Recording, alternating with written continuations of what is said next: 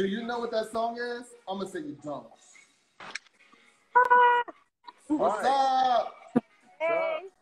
How are you? Good. Good. Good to see you all.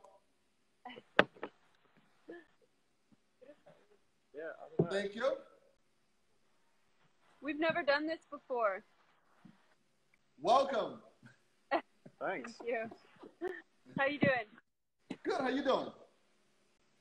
Yeah, it's Friday afternoon, so good. Very nice. Very nice. So we wait a few seconds. I'm Robert, owner of New York City Slab. They call me Blacklumberjack, and I started this conversation with Blacklumberjack because there were people who do cool stuff who I want to talk to. Mm-hmm. And I mean, what's cooler than building a ship? So I decided to reach out, and thankful you all were receptive, and here we are. So tell us about you all, where you are, what you're doing, and then we get into the questions. Okay. You want to go? Yeah. Okay. So we are currently in Costa Rica, in Punta Arenas, which is a very small kind of village, very small point on the west coast of the country, and we are in the process of building a ship. It's going to be a 3-masted square rig cocktail schooner. There you go. And That was cool. yeah, sort of a mouthful. And yeah, we are a couple of years into the project now, and yeah, making really good ground progress. So I'm going to ask you all a couple of questions, and I ask all the guests these. Do you have an overused phrase or word? An overused phrase? Probably squeaky no, but this is referring to the cat who is... Where'd she go? Squeaky, no! Yeah, she's run off. We have 3 cats here at the yard, and yeah, they're often up to no good. And anything else? Yeah, we often tell Squeaky. Oh, very nice. What's the cat's name? Squeaky. Luigi? Squeaky. Squeaky. Squeaky. Squeaky, Yeah, that's cool. Now, how long have you all had the cat? She's about a year. 1 year old. Okay. So is she a rescue, or you have always had her? No, the neighbors found her in a ditch. So, yeah. Well, good for you. Good job. What is your least favorite thing to do? My least favorite thing to do? I don't know. We work with a whole bunch of different woods out here, and some of them are tougher than others, and some of them are just so incredibly hard and dense and heavy, and they're filled with silicates that like blunt your tools. So working with the Tamarindo del Monte, which is what the keel is made out of, it blunts everything within seconds. In like a job that would take you an hour takes you 2 hours. It's just such hard wood to work with. So, I mean, I wouldn't say that's my least favorite bit, but it's a challenge. It's a real challenge. All right. What is your most favorite thing to do? Oh, my most favorite thing? It's a family show. I usually work on the framing stage, so my favorite thing is just seeing the frames go up, and we've got a really good team, and we work really fast and really. No, this is in life, not just for the show. Just in life. What's your favorite thing? I mean, I'm a pretty hardcore woodworker. I enjoy just making things. At the moment, I'm making handles out of wood. We broke like 3 sledgehammers the other day, knocking in the bolts for the stern assembly, and I find it quite relaxing to make handles. So yeah, I like it. He can't not talk about the boat.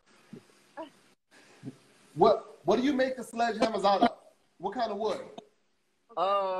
At the moment, we're making them out of Wapinol, which is also known as, I think, Brazilian cherry or Brazilian rosewood. Sorry, and it's a really hard wood. It's not ideal because it's really hard, so you kind of feel the vibration. Oh, we have a selection.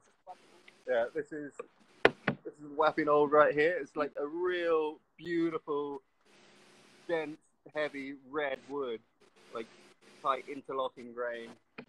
So you said it's called Brazilian rosewood?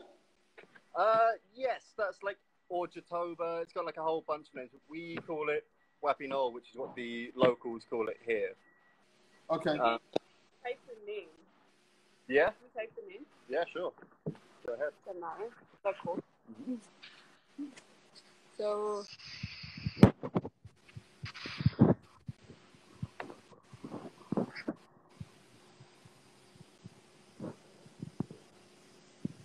this is the name followed by the local name and the Latin name of that wood.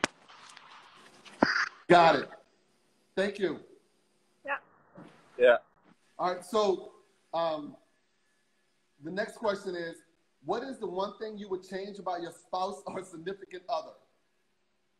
That's not me, so he can say what he wants.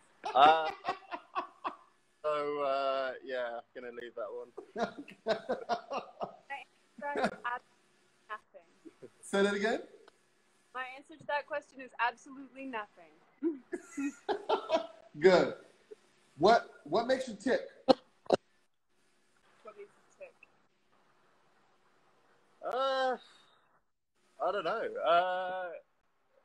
Just good energy. Just doing. It doesn't matter what I'm doing. Hot tracks. Hot tracks. Hot tracks make him tick. Yeah. All right. Cool. What irks you the most? Sorry? What irks you the most? What irks me the most? I don't know. When things could be done a lot better and someone just doesn't care, and like you can see that, and then that gets to me. I don't like that. Yeah, same here. Yeah, apathy. I'm with you. What sound makes you happiest?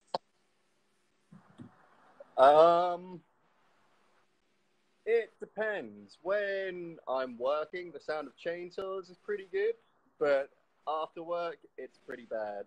So yeah, I don't know. I like it.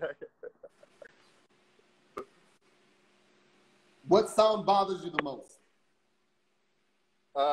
Yeah, after work or really early in the morning on the weekend when someone decides at 6:30 it's good time to fire up the chainsaw 2 meters from my house. That's the noise. What's your favorite curse word? Fuck. All right. What profession other than your own would you try? What's that? What profession other than your own would you try? I don't know. I'd like to be like a rally car driver. That seems pretty fun. All right, cool. The last question. What would you want on your tombstone? On my tombstone? I haven't really thought that far ahead, to be honest. Lived a good life. That's an answer. That's good. All right, so what we like to know is your journey. After high school, the things you've done, and how you got to this point, and what made you want to build this ship, and why. Oh. Yeah. Well, after high school, I went to university and I studied geography. And when I started at university, I realised that it wasn't really what I wanted to be doing, but I'd already started, so I thought I'd finish it. So I got my degree, and then after that, I moved back home. Now, where's home? Yeah, I'm from Cornwall in southwest England, and I'm from a little town called Penzance, where there's not a lot going on, but there's a lot of fishing, a lot of boats, and a lot of harbours. So I just didn't really know what to do with myself, and then when I was younger, my dad used to like to make slingshots, so I decided to make a slingshot, and I went out into the woods and like cut a little branch, and I quite liked it. And then I made another one, and I made another one, and then ended up making like 20. And then my mum was like, "Oh, you clearly enjoy working with wood, so why don't you do something with it?" So I had a look at courses, carpentry courses, and saw like furniture making or boat building, and I thought boats sound pretty cool. It does. And yeah, my granddad was a carpenter, and so was my great granddad. And my dad's also pretty practical. So when I started the course, my granddad gave me all of his old tools. Some of them were my great granddad's tools with his name stamped on them. So I spent like a summer restoring those, and then did a boat building course in Falmouth, also in Cornwall. And then after that, I worked in several yards in England. I did some work building, restoring houses, and ended up working in London for a little bit, restoring Golden Hind, which is a replica of Francis Drake's warship, a huge galleon. And then through a friend who was working out here, who I worked with at another job, I found out about this project and got in touch. And then, yeah, I've been here like 9-10 months now, and I love it. It's a great project and a great place to be. Okay, so how many boats have you built before this one? I mean, I've built quite a few smaller ones before this in college. I don't know, I've worked on so many, but like the actual completion of a boat, I usually move on, especially for a bigger one. I've worked in a company called Ruffler, where I built, I think, about 4 or 5 fiberglass yachts, but that was more of a factory where we were building the same boats over and over again. And then, yeah, other jobs have just been restoration on. But yeah, I've worked on 20 plus boats. And how did they find you for this boat, and what was your reasons for wanting to do this? Well, I reached out for this particular job, but my job prior to this was restoring a huge wooden galleon. So I was doing a lot of traditional shipwriting, boat building, working with a lot of old timbers large timbers using a lot of old methods, and something that not a lot of people have very much experience in. And yeah, I started doing it and I loved it. And then I kind of got a little bit tired of restoring old boats, working with rotten wood all the time, and like they're just in so much worse condition than you initially think they are. So you're just like chasing rot down, and it's hard work pulling out old nails. So I was just like dreaming of working on something new, and yeah, this opportunity came up, so I had to take it. Okay, so where are you from again, and where are you? I'm from Cornwall in southwest England, and right now we are in Punta Arenas in Costa Rica. Okay. Wow. So, away from home. Right. So how big is this boat going to be? It's going to be, I think, about 45 meters. well over 100 feet. I forget the conversion exactly, but it's yeah, it's a sizable ship, as you can see from the pictures. Yeah, it's quite sizable. So what's the purpose of building a boat? The purpose of building a boat? Well, I mean, it depends what you want the boat for. This one is for sailing cargo. Right, that's what I mean. Yeah. Like, this is, we want to be a carbon neutral project, so we for this, we just want to use wind power to sustainably transport cargo across the globe. And we'll also have electric engines, which will be charged by the wind. And it's just to in the shipping industry, which is responsible for a hell of a lot of pollution. It doesn't cost anything, and it looks after the planet. So for this, it's the wood sustainably sourced here in Costa Rica.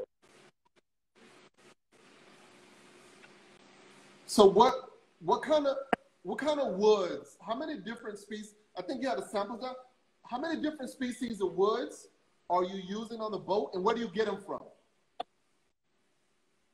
Well, we are using maybe around 10 different species of wood for the ship at the moment. Different areas of the ship require different woods with different properties.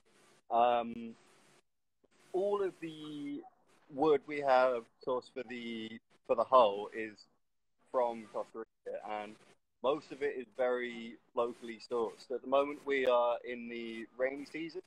That creates a lot of landslides, so we have so much wood that just came down in the landslide, which is so good to use that and make the most of it. We have a lot of different sources, but it's all very local stuff, really. We do have wood for the mast, which is being outsourced. That's from Haida, which is a island, a Canadian island. I'm not exactly sure where it is. Now, what kind of wood is it you having from another island? It's Sitka spruce, a kind of pine that grows really long, really straight, really strong, softwood, and it's perfect for masts and spars. So we outsource that because we just can't get timber of that quality here. It doesn't grow. But this is very sustainably sourced wood. We have like videos of how we got it. And how long is that piece? Ooh, I actually don't know, but it's very big.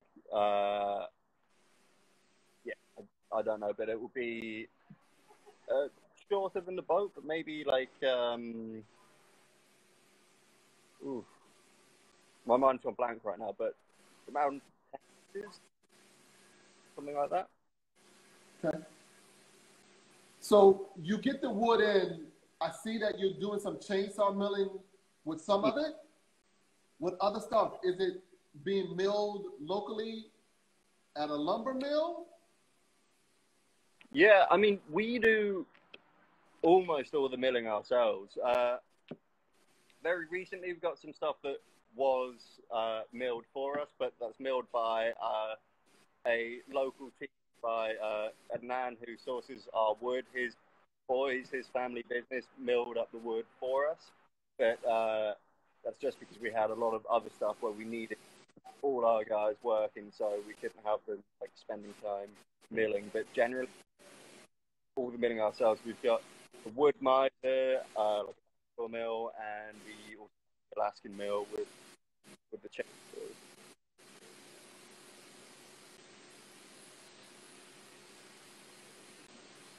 So, who does someone go out and fell the trees, or do you already have a source where the logs are already down and you get it?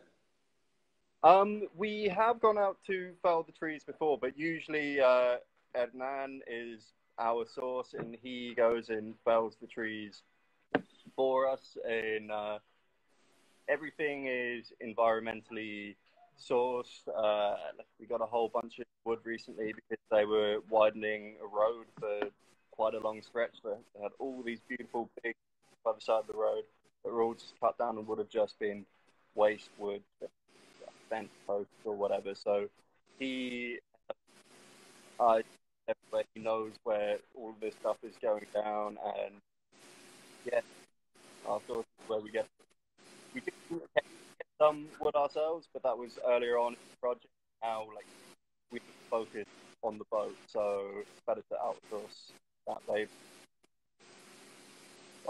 How big is your crew? Around 30. It changes, but around 30. Did anyone come from your country with you, or did you pick up local people once you got there? Oh, no, we have a whole bunch of locals working with us. We have maybe 10 Ticos, 10 Costa Ricans working with us. But we have a very international crew. We have people from Madagascar, Belgium, Australia, England, France, just all over the place. It's a real... And how'd you get these people? Were they already here, or did they also, like you, apply? They're just like me. They just saw the project and wanted to be part of it and applied. So, yeah, it kind of attracts a certain kind of person, this project. We have a lot of them. So that's good. And how long do you think this will take? Another couple of years. It's a big project, and it's hard to put a definitive time frame. Some things are quicker than you think. Some things are a hell of a lot longer. And with building a ship, it's such a complicated thing to build. So there's always going to be bumps and hurdles. But I think that we are aiming to be imported by the end of 2021. So that would be and water. What wood do you find it most difficult to work with there? There are two. That would be Tamarindo and Wapinol. They are. I'm trying to think. They are like similar hardness to Purple Heart. I don't know if you know Purple Heart. Yep. But it's harder. It's tougher. They just blunt your tools. The grain is very interlocked. It's not straight. And, but often typical edge tools don't work so well. You end up having to grind it. But there's ways around everything to get used to it. But then when we go back to Cedro, Margo, which is like Spanish speaker, and that's beautiful wood to work with. I think in comparison, it's so soft. So after you spent a week working with Wapinol, when you go back to cedar, it's a beautiful thing. So yeah, lots of different wood to work with. What's the longest tree you all have had delivered? The largest tree we had delivered. Or felled? Probably the wood for the keel, which is like the very center line of the ship, like the kind of backbone construction. And that's actually made of 3 separate pieces of wood. And I'm not sure of the exact size. This was done before I got here, but they're big, substantial pieces of wood. All right, and you all break it down with the chainsaws, and then you put it on the wood miser? Yeah, well, with the Tamarindo, because it's so hard and it's built with silicates, like really fine sand particles, so it's just impossible to cut on the wood miser. You would just go through the backdoor blades in minutes. So we use the Alaskan because the chainsaw chains are easier to sharpen. So we use the big steel 7 steels on the Alaskan. If we have a whole bunch of chains that have got sharpness, so we have a whole bunch of pre-sharpened chains ready. But like you would a couple of feet cut before it just stops cutting. So we'd have to stop, change the chain, fill up, and ongoing. And there's so much input that's happening, so it would be split up as you're going through the cut. So then you have to change the wood down and like with wet try and clamp it down so it wouldn't throw the saw. Can we get a tour? Uh, Is that possible?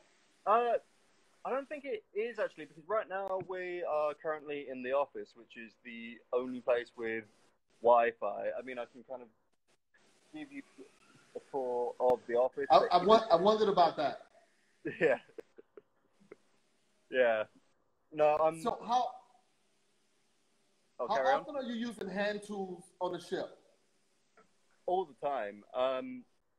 I mean, the majority of the wood is done with big power tools, but the final fit is pretty much always done by hand. There's a lot of times when just a hand tool is the right tool job and is in fact quicker, especially when doing like a lot of the joinery and things. Just like it's cut with a big seam saw, but finished with a few strokes of hand plane. Yeah, there's a lot of hand tool woodworking that goes on. Okay, on a ship, on a structure that this big, how close are you to measurements? How precise are you aiming to be? We are we have a 5mm allowable tolerance when we're building the frames, and so the frames are cut with 5mm extra on the outside, but they are made from the lofting tool, where the entire ship has been drawn full size in 3 different sizes, or 3, and yeah, taken off the lofting floor, and we use something called a horning stick, where you go on the center line, wings outwards, and we mark on the stick all the measurements that we need. So then, like frame, it's a case of kind of trying to place the point to a perfect image, and you have like 5 allowable tolerance, but we don't really have to the millimeter, because on something this scale, 2mm out, fine, it's no big difference. The wood is often quite with timbers this large, like shrinking and movement wood to be affected. But this is why we have the 5mm tolerance, because after the ship that's built and all the frames they've been sitting there some for over a year, so they not as much as they but done most of the already. Is basically removing the crystal until chip is in a smooth, even curve. It's done by pressing high spots and then playing those high spots off, usually with power playing, then often the desired fit. And we've started set already in the forward chip on the inside, the outside, and the outside is kind of not easier to fare because timber you're working over really, really hard work, but the curves are easier to do with normal hands on the outside. But when the curves are on the inside, it's a pretty complex process. And lots of old hands are used, like adze, traditional shipwrights tool, kind of like axe, but instead of the blade being vertical, it's kind of horizontal, and sometimes they have scoops in, but chipping out material on inside curves. And yeah. Very nice. What's the single largest timber on the boat, and what is the average size timbers of the boat? The single largest timbers would be the masts, but they are around 10 meters tall. I don't actually know how tall they are, but at the moment we just raised the stern assembly, which is about 2.5 meters tall. But we're building that it will be higher construction on the aft end of the ship, so it'll end up triangle approximately 2.5 high, and then that will be stretched 6 meters forward. And all of this built with called deadwood, just a solid piece of timber, which is wide, stacked on each other. So it's going to be a wall of solid timber, which is about 25 centimeters. Is long by something, so it's just going to be huge. The scale of this thing is so impressive. But the side that we use for a frame is each frame individual. We have double sawn frames, so that around 14 feet, so about 6 or 7 per side, double sawn frame. So like 2 feet wood like that, but with the butts overlapping, and each side mirror. So the wood would be around 2 meters or so. By what's the plan? How do they plan to move this big ship once it's ready? That is still to be confirmed, but there are systems with rollers that we can get it out through the macro. It's built on a slope, and there's a big gap in just going straight into the water. So yeah, I'm not entirely sure. Still to be confirmed, but people can move much larger ships than these, so it's going to split out into the water. Right. How far are you from the water? Not far. I'd say about 10 meters or less. But also we're in quite a tidal area where the tides go up and down quite significantly, but we are very close to the water. So shouldn't be in it.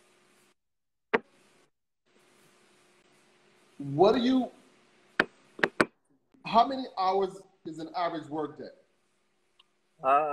Average work day starts at 6:30 in the morning, and we work until 4. But we have a 1-hour break for lunch and another breakfast break as well for half an hour. So, but a lot of people work overtime just if they want to. But, yeah, it's tough work, especially we're coming into the rain now, so everything's lush and green outside. But in dry season, when it's just so hot, and you have these massive timbers outside, you have to drink so much water and take breaks, work in the shade. It's a harsh environment to work in. But yeah. What is weekend life like? At the moment, I mean, we're all stuck here in the yard. A lot of people live here, but there's a lot to do. If you like making things, you're in the perfect place.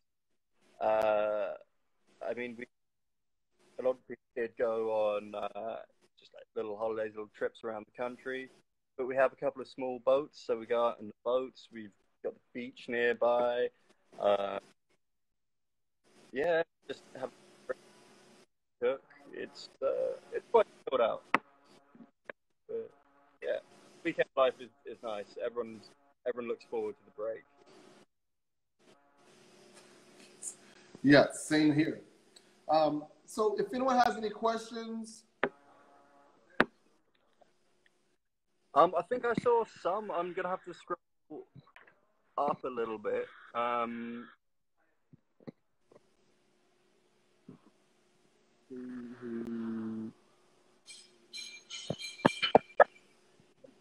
It says, is this a single plank or a double plank? What are you using for caulking? Okay, so it's gonna be. It's going to be just a single plank construction, but it's going to have ceiling planks, which are the internal planks, and the hull planking. So we're going to have one layer of planking on the inside and the outside. And I think we'll be caulking it with cotton. I'm not entirely sure. But yeah, a lot of caulking. Talking by hand. Which is, says, what is your frame stock? Sorry? The next question is, what is your frame stock? And is it a bent frame or all solid? Our frame stock is usually made of Spanish cedar, which is it's the double sawn frames, and they're made out of a lot of individual pieces. Each piece is 6 inches, 15 centimeters sided measure, but that's doubled. So it ends up being 12 inches or 30 centimeters sided measure, and they are around 4 meters tall in like a big U shape. So they weigh around a ton. They're big pieces of construction, and yeah, that's our framing. So the big timbers, everything is being done by hand, right? In pulleys.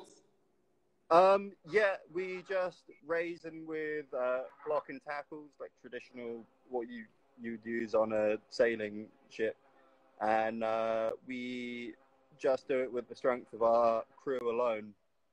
The frames used to be moved with a Lewis winch, which is kind of winch that is attached to a chainsaw, and that would pull the frame across.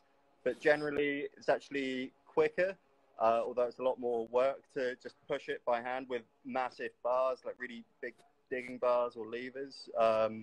So we get like 4 or 5 guys pushing the frame to where it wants to be, and then we have a big system where there's ropes attached to the top ends of the frame, and there's a block stopping it, so the frame is kind of rigged up at the top, and then it would be rigged here and stopped here, and then just by the strength of our team, it gets pulled up, and there's someone in the middle overseeing and see whether it needs to be pulled more one side to the other, and we're trying to slowly, smoothly, and evenly.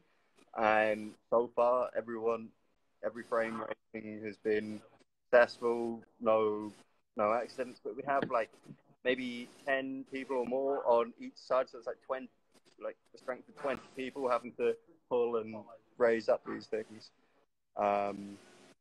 Yeah, it's a lot of work, but we don't have that many big machines here. We have one tractor, but that's it. And almost everything is done by hand. Wow. How many chainsaws do you have? How many chainsaws do we have? We have a special chainsaw workshop, and they all, I'd say around 10. And we have a lot of guys who are passionate about chainsaws here, who like take it apart, clean them properly, tune everything to get them running well. Yeah, chainsaws are probably the most commonly used tool here. And what would be the most commonly used hand tool?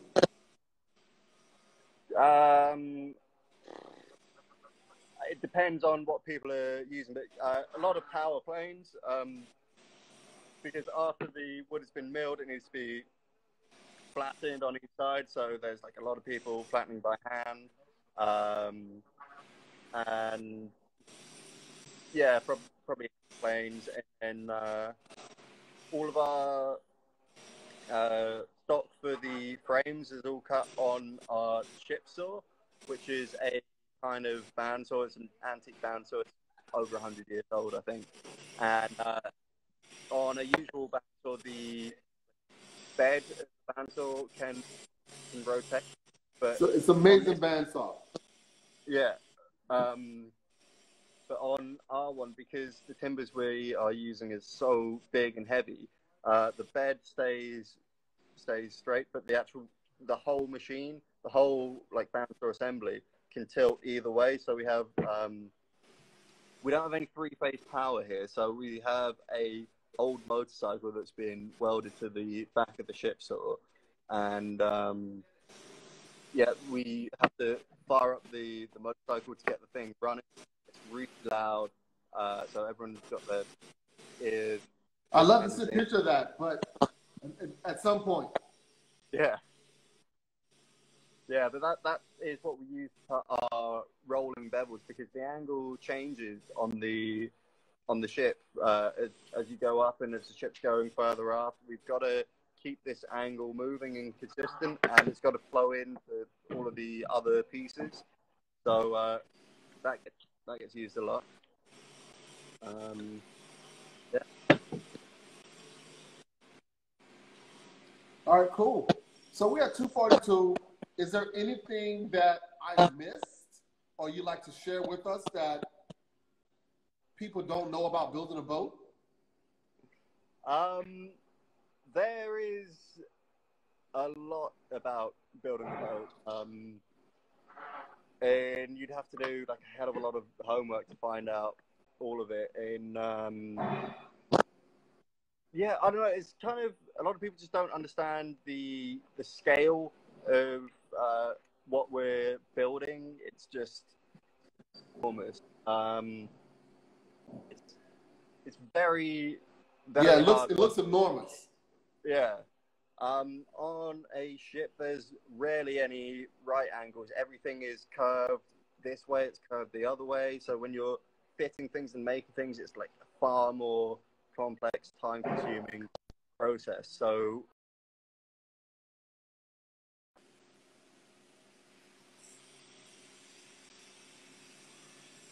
I think he just left.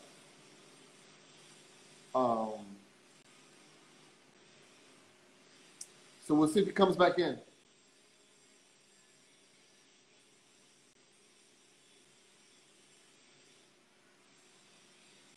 There we go.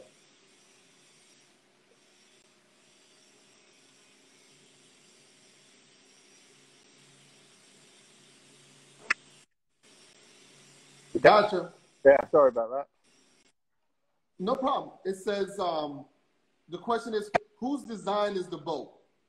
I think, I know that it's a design from the Åland Islands, which are just off the coast of Finland in Europe. I think it might be Gustav Eriksson, but I'm not 100% sure of the design. But it's from a boat from the 1920s called Ingrid. It's what we based our design. Our architect has made some tweaks to make it a little bit more modern, but generally the build is going to be very similar. What exact role do you play in it? Are you building a certain part, or are you making sure that everything is getting done? A little bit of both. I don't know. Generally, I'm on the framing stage, so it's my job to make sure that all the frames are built in a timely manner, to make sure that they I oversee the frame raising, make sure everything's going well, and just everything's running as it should. But yeah, my role is just being a shipwright. So if I don't have one specific job, if I'm needed somewhere else, I can leave the guys on deck. They are now a pretty well trained team, so they know what they have to do. I can just leave them to it and come check on them every now and again. But it's doing. Our next question is, do you have to bend your plank, and if so, how do you do that? We will be steam bending the planks, the majority of them. We haven't fully decided what we're doing with the garboard plank, which is the very first plank or strake upwards from the keel, very bottom of the ship, because this is going to be 5 inches thick, also Spanish cedar, and there are some places where we can steam it, but other places where there's compound where it's too much to ask of a 5-inch timber to oversize, actually carving it out. So a little bit of thick carving. And yeah, that's the plan. All right, cool. I think. What question? So, have you ever done any covers planking, which is a very old European system of putting the planks together without caulking? No. I've done some clinker planking on a Viking replica boat that I worked on, where the planks are over each other. And we just had a bedding compound, kind of tar and cement, and that was kind of caulking to keep it watertight. But this is the Parble planking, which is where planks left on edge, butted.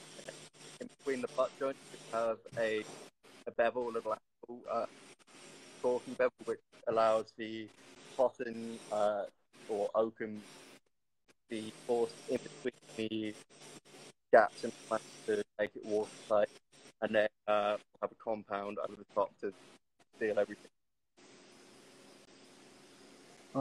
What plank fastenings will be used? Generally, I think we're going to use big spikes or nails, but also we're planning on using a lot of trunnels or tree nails, which are essentially just dowels, thick, long dowels, which are then wedged either end. And we are planning on doing both the ceiling and the hull planking at the same time. So we want to force them down into position where we want them, clamp them in place, and then drill through each plank at once, and then drive the dowel through there, and then wedge either end, and then cut that flush. And then it's a really secure method of planking, and also we can make the trunnels ourselves, so it's also pretty economical. All right, cool. Well, thank you very much for your time. No problem. We really appreciate it. What you're doing is absolutely amazing. And thank you for sharing it. Right. No problem. Thanks for having us. All right, it said, what do you use to Purple Heart for the blocks and chalks? No, we don't actually use any Purple Heart, but we are using the Guatinol for the blocks and chalks, which has a really tight interlock frame, quite resistant to splitting, so it's good material for that. Really heavy, really. So yeah, it's the right choice. All right. Thank you. Thank you. Yes. Again, thank you very much. We really appreciate it, man. And good luck to you. Cheers. Bye. Cheers. Stay safe. Ciao. Thank you.